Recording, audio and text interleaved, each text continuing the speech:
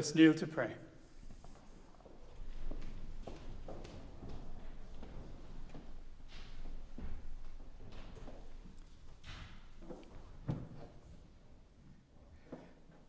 Almighty God, to whom all hearts are open, all desires known, and from whom no secrets are hidden, cleanse the thoughts of our hearts by the inspiration of your Holy Spirit, that we may perfectly love you and worthily magnify your holy name, through Christ our Lord. Amen.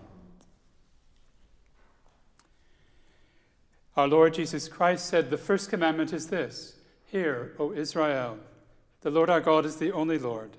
You shall love the Lord your God with all your heart, with all your soul, with all your mind, and with all your strength. The second is this: love your neighbor as yourself. There is no other commandment greater than these. On these two commandments hang all the law and the prophets. Amen. Lord, have mercy.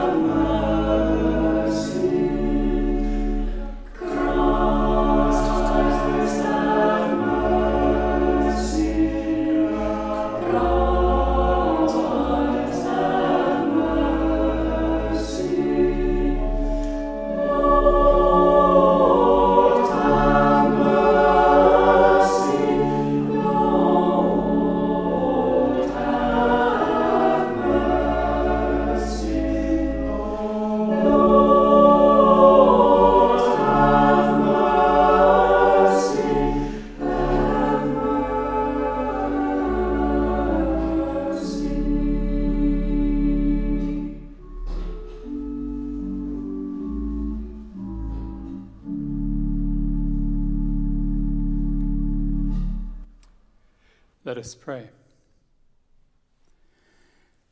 Almighty and everlasting God, who have in your tender love towards mankind sent your Son, our Savior, Jesus Christ, to take upon him our flesh and to suffer death upon the cross, that all mankind should follow the example of his great humility, mercifully grant that we may both follow the example of his patience and also be made partakers of his resurrection through the same Jesus Christ our Lord.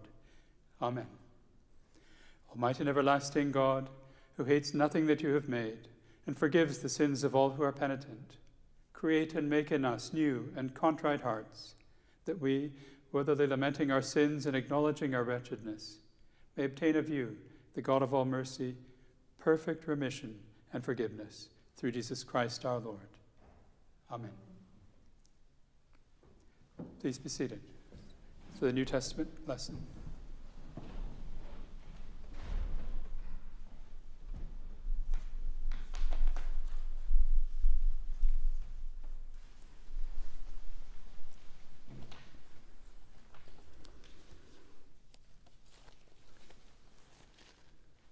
A reading from the letter of St. Paul to the Corinthians. But in the following instructions, I do not command you, because when you come together, it is not for the better, but for the worse. For in the first place, when you come together as a church, I hear that there are divisions among you, and I believe in it in part, for there must be factions among you, in order that those who are genuine among you may be recognized. When you come together, it is not the Lord's Supper that you eat. For in eating, each one goes ahead with his own meal. One goes hungry, another gets drunk. What? Do you not have houses to eat and drink in? Or do you despise the church of God and humiliate those who have nothing? What shall I say to you? Shall I commend you in this? No, I will not. For I received from the Lord what I also delivered to you, that the Lord Jesus, on the night when he was betrayed, took bread, and when he had given thanks, he broke it and said, This is my body, which is for you. Do this in remembrance of me. In the same way, also, he took the cup after supper, saying, This cup is the new covenant in my blood. Do this as often as you drink it, in remembrance of me. For as often as you eat this bread and drink the cup, you proclaim the Lord's death until he comes. Whoever, therefore, eats the bread or drinks the cup of the Lord in an unworthy manner will be guilty concerning the body and blood of the Lord. Let a person examine himself then, and so eat of the bread and drink of the cup. For anyone who eats and drinks without discerning the body eats and drinks judgment on himself. That is why many of you are weak and ill, and some have died. But if we judged ourselves truly, we would not be judged. But when we are judged by the Lord, we are disciplined so that we may not be condemned along with the world. So then, my brothers, when you come together to eat, wait for one another. If anyone is hungry, let him eat. If anyone is hungry, let him eat at home, so that when you come together, it will not be for judgment. About the other things, I will give directions when I come. This is the word of the Lord. Thanks be to God.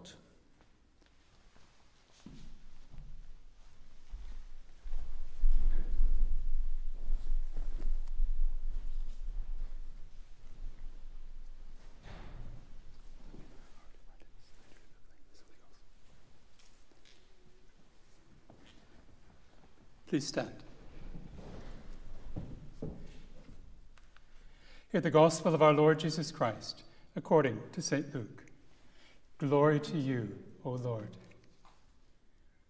Now before the feast of the Passover, when Jesus knew that his hour had come to depart out of this world to the Father, having loved his own who were in the world, he loved them to the end. During supper, when the devil had already put into the heart of Judas Iscariot, Simon's son, to betray him, Jesus, knowing that the Father had given all things into his hands, that he had come from God and was going back to God, rose from supper. He laid aside his outer garments, and taking a towel, tied it round his waist. Then he poured water into a basin and began to wash the disciples' feet and to wipe them with the towel that was wrapped round him. He came to Simon Peter, who said to him, Lord, do you wash my feet? Jesus answered him, What I am doing you do not understand now, but afterwards you will understand. Peter said to him, You shall never wash my feet. Jesus answered him, If I do not wash you, you have no share with me. Simon Peter said to him, Lord, not my feet only, but also my hands and my head. Jesus said to him, The one who is bathed does not need to wash except for his feet, but is completely clean, and you are clean, but not every one of you. For he knew who was to betray him. That was why he said, Not all of you are clean. When he had washed their feet and put on his outer garments and resumed his place, he said to them, Do you understand what I have done to you? You call me teacher and Lord, and you are right, for so I am. If I then, your Lord and teacher, have washed your feet, you also ought to wash one another's feet. For I have given you an example, that you also should do just as I have done to you. Truly, truly I say to you, a servant is not greater than his master, nor is a messenger greater than the one who sent him. If you know these things, blessed are you if you do them. A new commandment I give to you, that you love one another, just as I have loved you. You also are to love one another. By this, all people will know that you are my disciples, if you have love for one another. This is the gospel of the Lord. Praise to you, O Christ.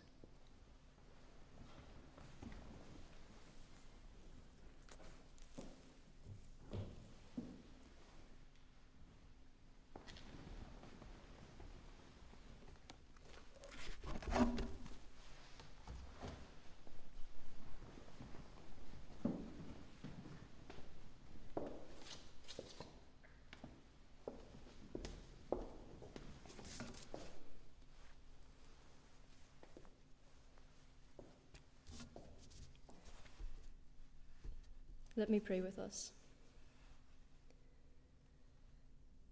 May the words of my mouth and the meditation of all our hearts be acceptable in your sight, O Lord, our rock and redeemer. Amen. Please sit down. Today, we remember 3 very significant things that occurred in the lead up to the first Easter. Jesus washing the feet of his disciples, the institution of the Eucharist, and the death of Jesus. At first sight, these readings may have little in common. How does Jesus' washing of feet relate to Paul's rebuke of the Corinthians who abused the Lord's Supper? After about a week of praying and reflecting on this, it occurred to me that they both speak to status, to position, and how to relate to other people. It can be seen as being about power dimensions. We have just heard this stunning verse of when Jesus washed the feet of his disciples. And it doesn't seem to make much sense in today's context.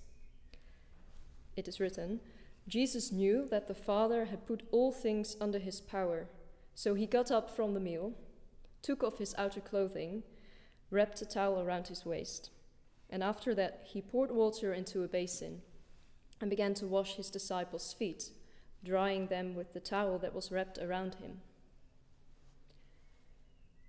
You probably all know that this act is one of the most humble acts that you can do, and that is done usually by servants or by slaves.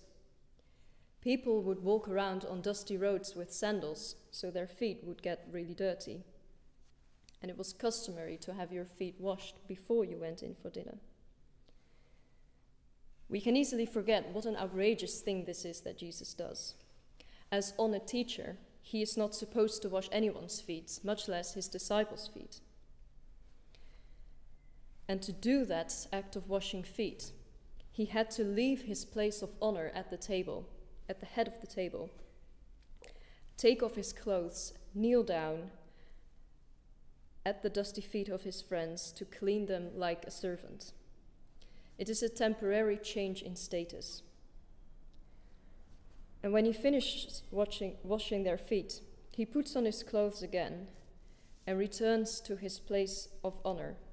And yet he continues to serve right until his death on the cross. This act prefigures his death, and in a sense is one way of telling the wider story of the gospel. God in Jesus leaves his place of honor, lays down his robe of glory, and stripped of outward signs of status, performs the most humble task, cleaning people. And after doing that, Jesus returns to his Father and sits gloriously at his right hand. Yet he continues to serve, interceding for us with the Father, giving his body and blood for the life of the world, lifting us up to be with him. Do you understand what I have done for you? He asks. Perhaps he also asks us, perhaps for the upteenth time, do you understand what I have done for you? Do you understand what it means to serve people who are considered lower to you in rank? Do you understand what it means to leave a glory place and become a servant? Do you understand what it means to be naked like Jesus was on the cross? A few years ago, I watched a video where random strangers were asked to wash each other's feet and massage them. This made for a fair bit of giggling and very awkward moments, but I found it quite beautiful to watch at the same time. One thing that I noticed was this. The situation starts off quite uncomfortable, but quickly it turns into relaxing chats and even some laughs. The person whose feet are washed would open up quite quickly about real life experiences and painful pasts, whilst their feet are being washed and massaged by a complete stranger. And the person who does the washing and the massaging is just listening. This made me wonder. The people who feature in the video do not have particularly dirty feet, or at least not noticeably. But their lives are messy. And this made me wonder, what are our dirty roads? What makes our feet dirty? And what do we need to do to clear the mess? The video gives us a hint, I believe. Our hurt makes our life messy. Sin makes us dirty, like dust on the roads. And then someone comes along, serving us, listening to our pain and our heart, and clearing the mess, washing the dirt, taking away the blemishing sin. This is such a beautiful picture. Something happens when you attentively serve someone, when you are quiet, and when you listen. It is very vulnerable. It makes people open up.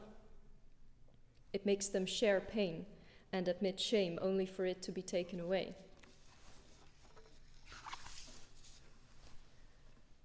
On his last night with his disciples, Jesus takes time to wash the feet of each of his disciples. He listens to Peter's concerns, and we can imagine he listens to what his other friends have to say. And then he continues, "Now that I, your Lord and teacher, have washed your feet, you also should wash one another's feet. I have set you an example that you should do as I have done for you." We are to follow the example that Jesus gave us. Perhaps not literally, although that could also be a good suggestion, but symbolically. What will happen if we start or continue to serve others? Serving, that involves being quiet and listening to the other person. To really listen, we must step aside from being the center of our own universe and putting off our assumed statuses first and putting the other person before us. What would happen if we were to stay in that place of servanthood? When he had finished washing their feet, he put on his clothes and returned to his place. Do you understand what I have done for you? In the same night that Jesus washes his disciples' feet, he and his disciples share the Passover meal, the most important Jewish festival that celebrated God redeeming the Israelites from slavery in Egypt. Jesus gives this ancient Passover meal its fully realized meaning as he institutes what we now call the Lord's Supper, or Holy Communion, or the Eucharist. He takes the cup, breaks the bread, and shares it with his disciples. This action also hints at his death. Like the Passover lamb, his body would be poured out and his blood shed. Through Jesus' sacrifice of himself as Passover lamb, we are all saved from evil, however big or small. We are all the same to God, whether rich or poor. Because of Jesus, these things ultimately don't matter anymore. 2,000 years ago, and still now, this makes for groundbreaking change in communities that were divided by status and obsessed by symbols of prestige. If we are all equal to God, then no one needs boasting. No one should be looked down upon. Everybody should be treated with the same respect. And this is exactly where the Corinthian church derailed. When they came together for worship and the Lord's Supper, not everyone was treated with the same dignity and respect. The social divisions among them were visible, even emphasized, because not everyone had the same food or drink. In Corinth at the time, the wealthier people would host dinner parties, but they were not required to provide the same quality food for those socially subordinate to them, such as those who were poor or laborers or slaves. These people were sometimes even supposed to bring their own food and drink. Now, these customs were part of Corinthian culture and thus slipped into the way that the church had their meetings. And this was a problem in the Corinthian church, because the whole point of coming together for worship and fellowship and to celebrate the Lord's Supper was that it focused on God's act of redemption, which is something they all needed equally much. It was not to be an opportunity to flaunt social status, The Corinthian church was supposed to share the Lord's Supper in a worthy manner, a manner worthy of when Jesus instituted it. Instead, the richer members of the community ate amazing food in abundance, whilst poorer church members had little to eat and went hungry. This emphasis on social status and power was a very painful mistake of the Christian community in Corinth, because it goes against Jesus' example. After all, Paul says elsewhere that Christ, who being in very nature God, did not consider equality with God something to be used to his own advantage. Rather, he made himself nothing by taking the very nature of a servant. He humbled himself. Now, if the God who made heaven and earth becomes a humble servant, then we have all the more reason to do so. We should also serve one another.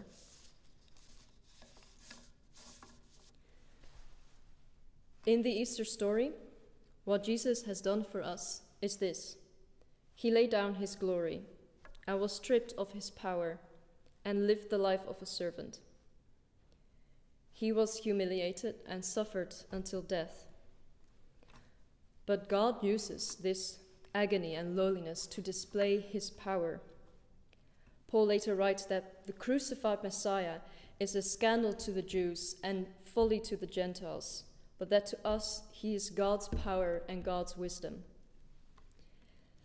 It is scandal and folly because it is the world upside down. The most powerful one, the most holy one, the most glorious one becomes a servant and calls us to follow his example. And it is in this humble way that he triumphs over evil and is raised to glory. This week we will celebrate God's power over evil, and let us remember that it is only possible because he first left that position of honor and glory for us. He loved his own to the end, like John says.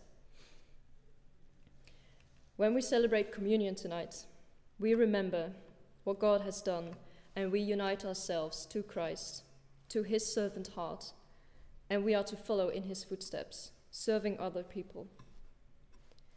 This requires us too to leave our symbols of status behind, to treat one another as honored guests, not like the Corinthian church, but like Jesus treats his disciples. At the end of this service, we will strip the altar and the church of all the decorations and all the things that are beautiful that we use during the services. We do this to remember how completely bare and naked Jesus was on the cross. This nakedness is foreshadowed at the foot washing event, when Jesus leaves his place of honor at the table and lays aside his outer garments to wash his social subordinate's feet as a servant. "Do you understand what I have done for you?" he asks his disciples. We do not know what they replied, but tonight, let us ask ourselves and let us reflect on this same question again. Do we understand what Jesus has done for us? Amen.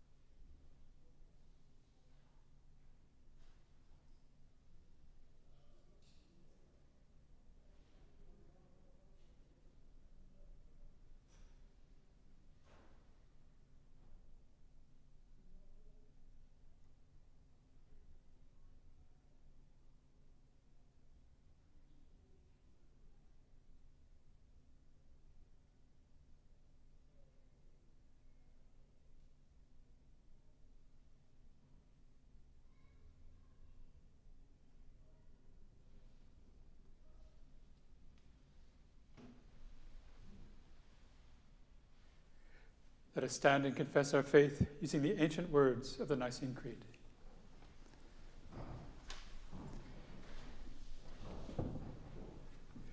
We believe in one God, the Father, the Almighty, maker of heaven and earth, of all that is seen and unseen. We believe in one Lord, Jesus Christ, the only Son of God, eternally begotten of the Father, God from God, light from light, true God from true God, begotten, not made, of one being with the Father. Through him all things were made.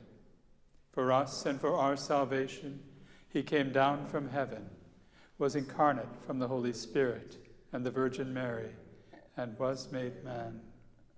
For our sake he was crucified under Pontius Pilate. He suffered death and was buried. On the third day he rose again, in accordance with the Scriptures. He ascended into heaven and is seated at the right hand of the Father. He will come again in glory to judge the living and the dead, and his kingdom will have no end. We believe in the Holy Spirit, the Lord, the giver of life, who proceeds from the Father and the Son, who with the Father and the Son is worshipped and glorified, who has spoken through the prophets. We believe in one holy, Catholic, and Apostolic Church. We acknowledge one baptism for the forgiveness of sins. We look for the resurrection of the dead and the life of the world to come. Amen. In the power of the Spirit and in union with Christ, let us pray to the Father. You have a special sheet for the intercessions.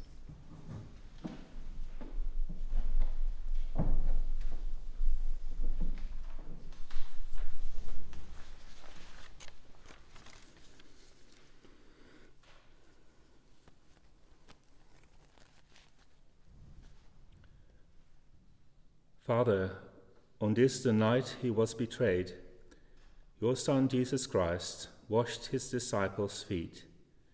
We commit ourselves to follow his example of love and service. Lord, hear us and humble us. On this night he prayed for his disciples to be one. We pray for the unity of your church. Lord, hear us and unite us.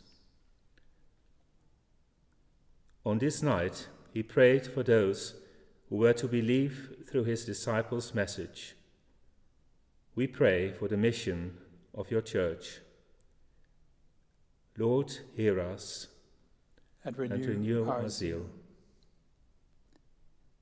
On this night, he commanded his disciples to love, but suffered rejection himself. We pray for the rejected and unloved. Lord, hear us and fill us with your love. On this night, he reminded his disciples that if the world hated them, it hated him first. We pray for those who are persecuted for their faith. Lord, hear us and give us your peace. On this night, he accepted the cup of death and looked forward to the new wine of the kingdom. We remember those who have died in the peace of Christ. Lord, hear us and welcome all your children into paradise. Merciful Father, accept these prayers for the sake of your Son, our Saviour, Jesus Christ. Amen.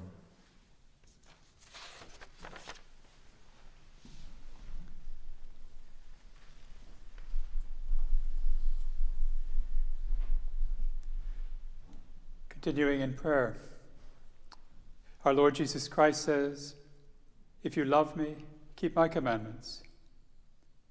Unless I wash you, you have no part in me." Let us confess to Almighty God our sins against his love and ask him to cleanse us.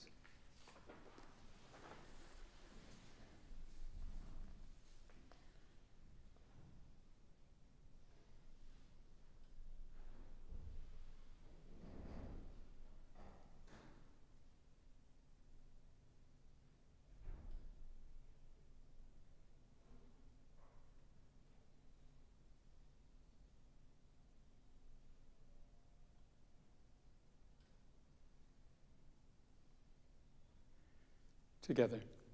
Almighty God, our heavenly Father, we have sinned against you and against our neighbor, in thought and word and deed, through negligence, through weakness, through our own deliberate fault. We are heartily sorry and repent of all our sins.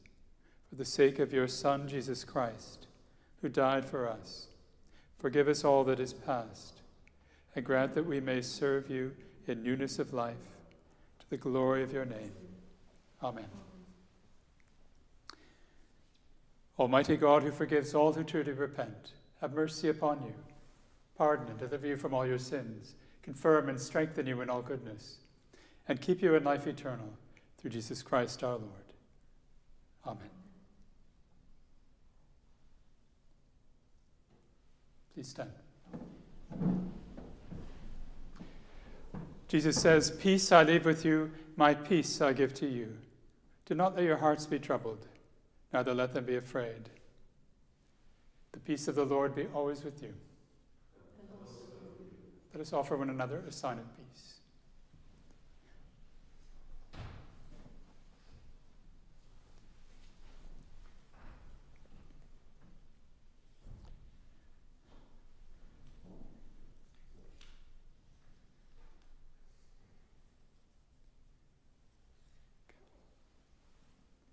Continue with our offertory hymn. Forever.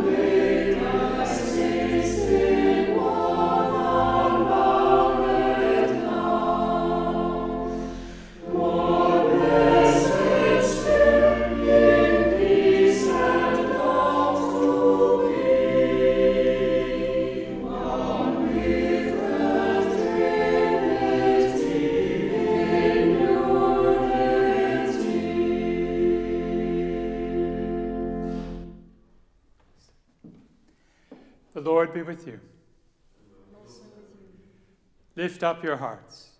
We lift them to the Lord. Let us give thanks to the Lord our God. It is right to give thanks and praise. It is indeed right. It is our duty and our joy, at all times and in all places, to give you thanks and praise, Holy Father, Heavenly King, Almighty and eternal God, through Jesus Christ, your Son, our Lord. And now we give you thanks, because having loved his own who were in the world, he loved them to the end. And on the night before he suffered, sitting at the table with his disciples, he instituted these holy mysteries, that we, redeemed by his death and restored to life by his resurrection, might be partakers of his divine nature. Therefore, with angels and archangels, and with all the company of heaven, we proclaim your great and glorious name, forever praising you and singing.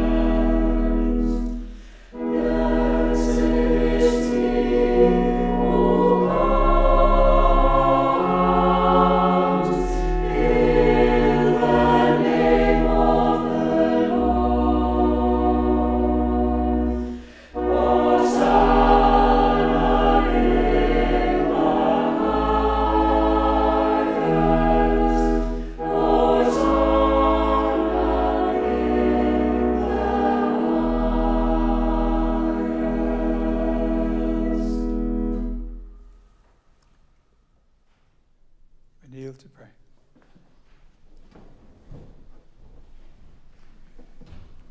Accept our praises, Heavenly Father,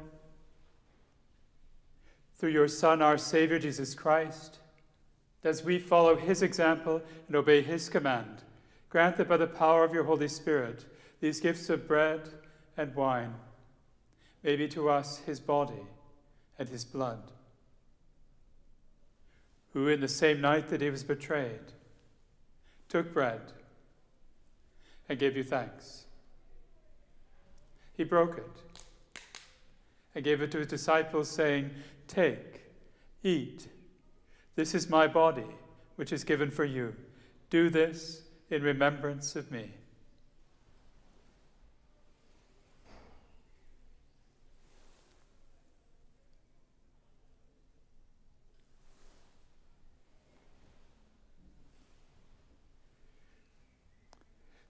In the same way, after supper, he took the cup and gave you thanks. He gave it to them, saying, "Drink this, all of you. This is my blood of the new covenant, which is shed for you and for many for the forgiveness of sins. Do this as often as you drink it, in remembrance of me."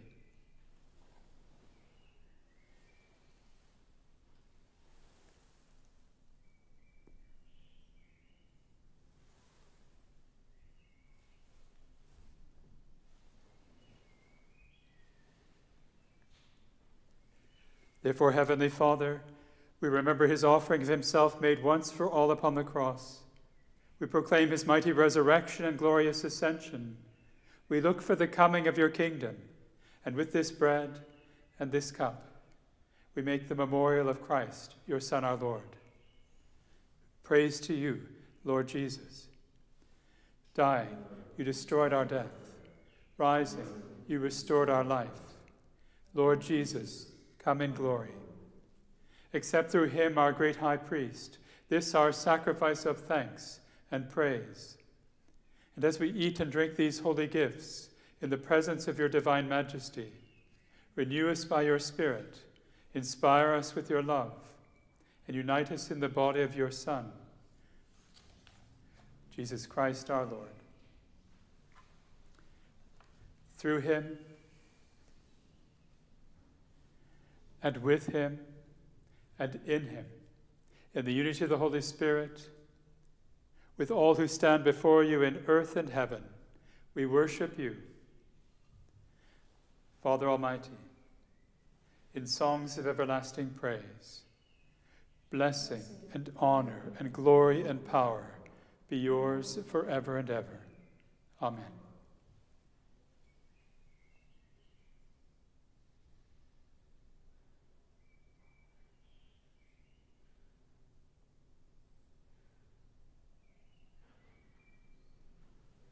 Let us pray with confidence as our Savior has taught us. Our Father, who art in heaven, hallowed be thy name.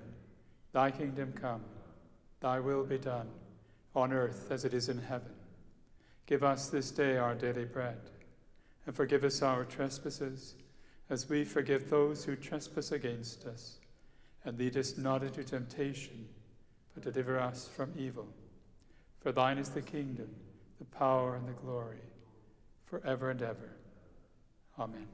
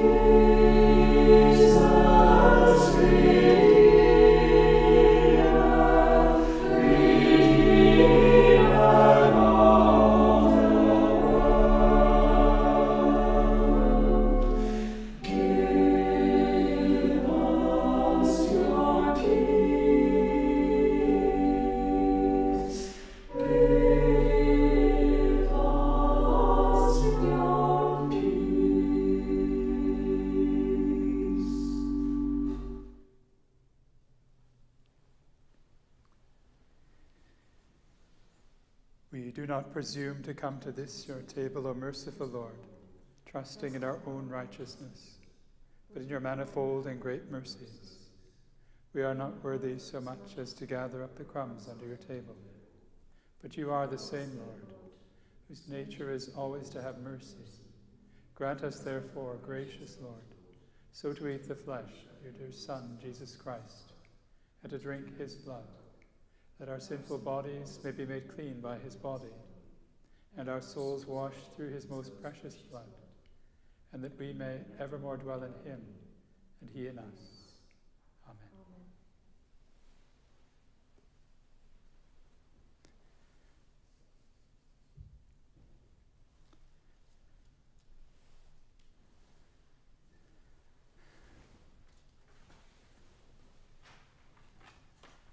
For those of you who are at home and are not able to receive sacramentally tonight, or for others who are here who cannot receive, I invite you to join me in an act of spiritual communion.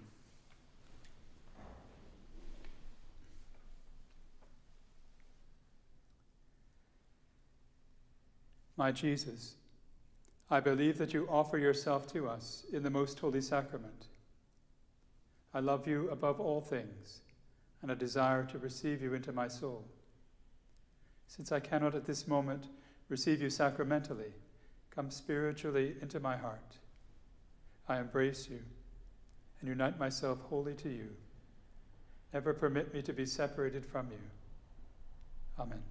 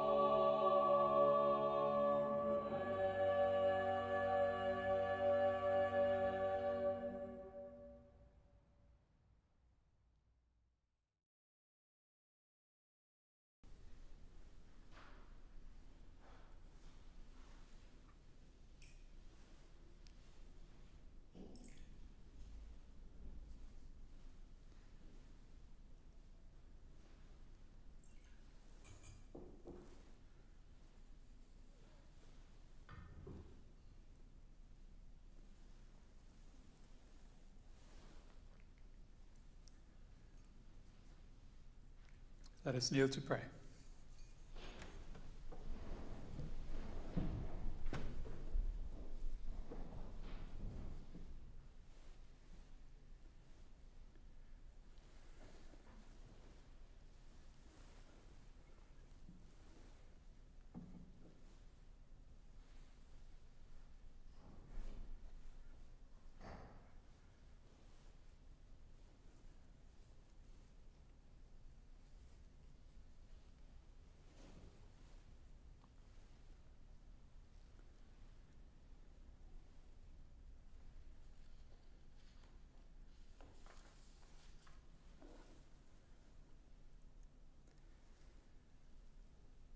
Let's pray together the prayer in the middle of the page 15.